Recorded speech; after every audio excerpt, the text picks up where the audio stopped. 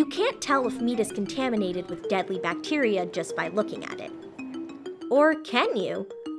A new Canadian invention means one day shoppers could tell if meat is safe to eat just by scanning the package with their smartphones. What?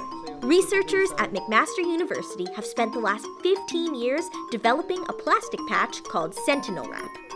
Let me explain. A printer puts tiny drops of DNA onto plastic.